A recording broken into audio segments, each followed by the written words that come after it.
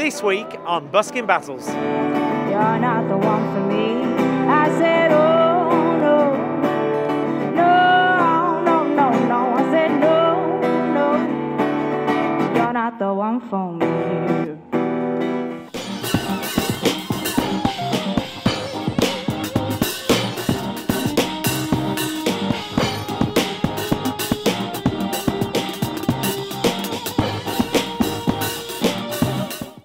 Hi, I'm Phil Oldershaw and this is Busking Battles. Thank you to our sponsor, Care for the Millennium, CTTM, who are offering employment and apprenticeships in the UK care sector. Don't forget the winner of Busking Battles 2019 will win themselves a recording session with Pirate Music Studios, Digbeth, Birmingham, and also a performance contract with Elegant Entertainment. Let's nip into town, see if we can find ourselves 2 more buskers. I know me better than I know myself, so I'm gonna let it do all the talk. Ooh. Came across a place in the middle of nowhere with a big black horse and a cherry tree. Ooh. Felt a little fear upon my back, said don't look back, just keep on walking.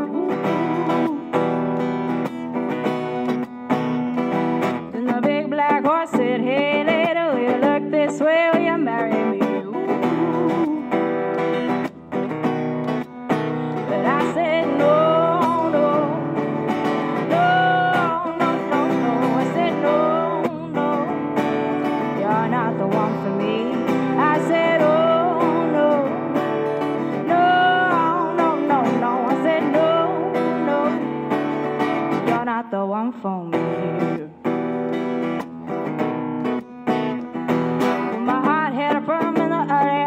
So I stopped it dead for a bit or two. But I got some cut and I shouldn't have done it, and I won't forgive me after all these years. So I sent it to a place in the middle of nowhere with a big black horse and a cherry tree. But now he's oh so happy and I won't got a hole for the world to see. Yeah. But I said no, no, no, no, no, no. I said no, no, you're not the one for me. I said no, no,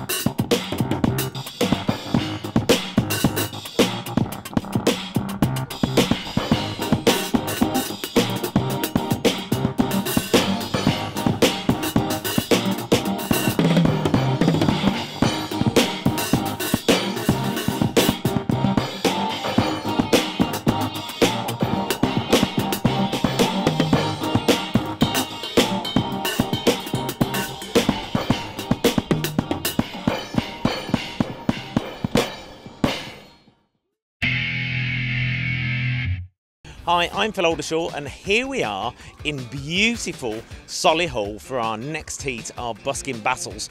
We've just seen this fabulous lady perform. Would you like to tell the Busking Battles viewers your name, Hi. age, and where you're from? Hi, I'm Maggie. I'm 22 and I live in Solihull. You live in Solihull, but you're sort of visiting at the moment, aren't you? Yes, because I go to uni in Nottingham, but I also grew up in Botswana, Southern Africa. So I've only really lived in Alton for maybe 8 years. Oh, lovely. I wondered where the accent was from. I could pick up a little bit then. So tell us, what brings you out onto the streets of Solihull to do some busking on a Sunday afternoon? It's been pretty nice weather, and I've been busking in Solihull for maybe 5 years now, 4 or 5 years, but it's my first summer back here since being in uni and being away a lot of the time. So I thought I'd come out and see how much the sort of area has changed, and I just love playing music basically, so why not? It's a nice way to spend your weekend. We were just blown away by your performance. How long have you been singing? I don't know, I've basically been singing my whole life, probably, but it really came along when I started playing guitar, obviously, because you can sing along to the songs that you're playing, which was about almost 10 years ago now. Yeah, almost 10 years ago started. Well, you're fantastic. You're an absolute natural. Do you have a favourite song that you like to perform out in the street? Yeah, well, it's really hard to have one favourite, but a couple, definitely. Put Your Records On by Corinne Bailey Rae is, I don't know, just takes me to another world. I absolutely love that song, and I feel like everyone else really vibes with it as well. It's really good. And then obviously Valerie is such a great song to get everyone involved. I feel like that's just, everyone knows it. You always want to dance along, sing along to it. Those are my main two go-to songs for sure.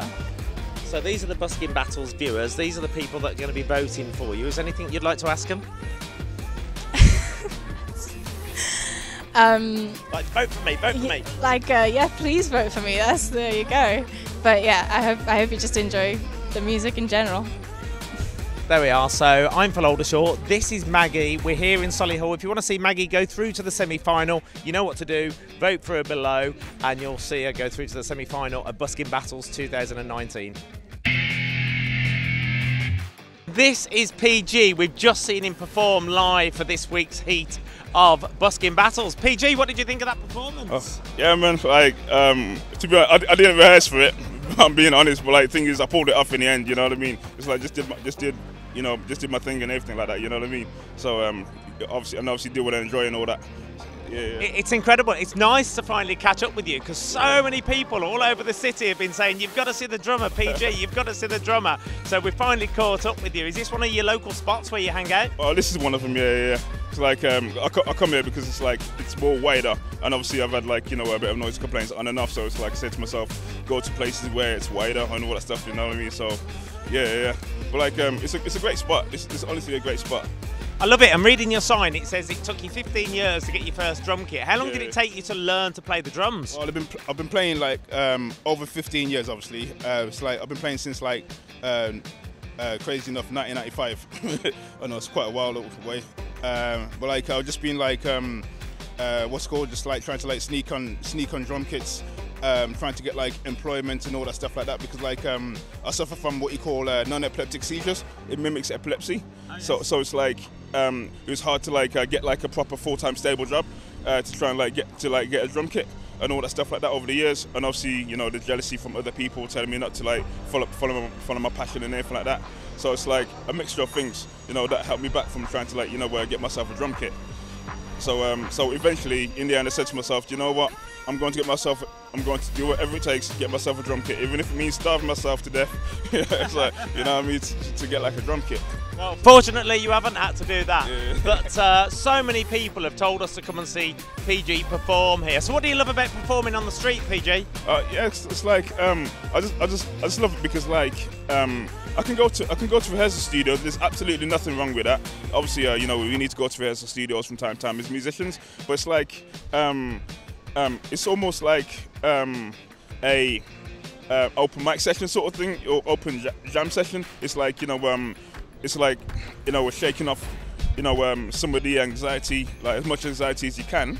Like, coming out on the streets, performing in front of people and all that stuff like that, you know what I mean? It's like putting it into practice, but not just putting it into practice, but like, just like, performing in front of people instead of like behind like four walls inside the studio. You know what I mean? 'Cause, like, the test is out here.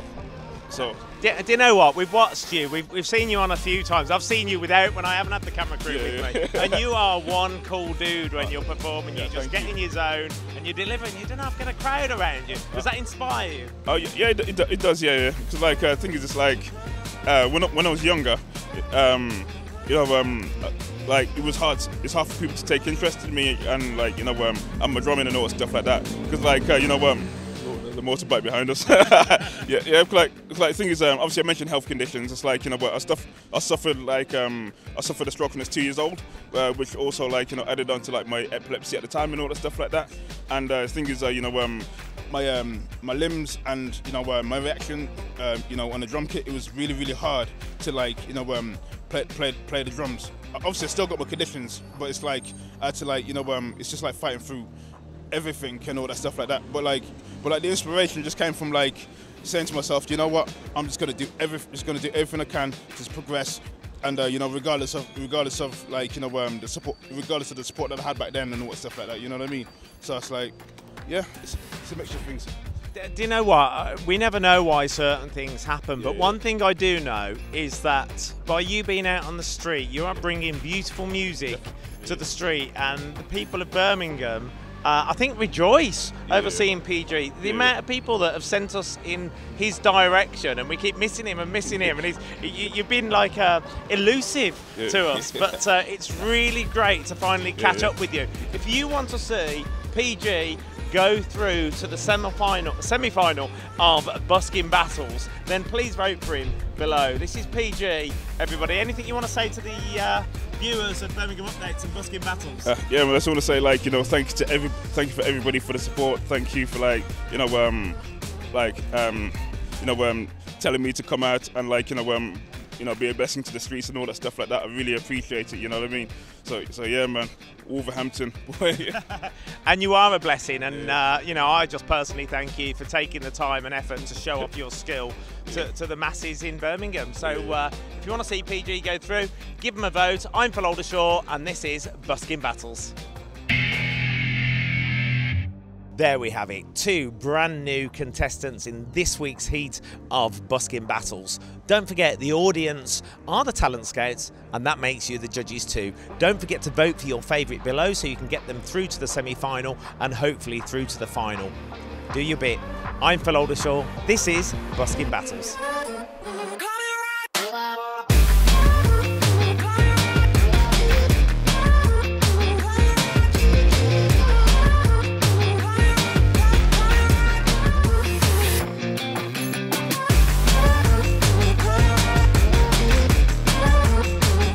Every day is a different day, so you don't know what to expect, and it's a really enjoyable job.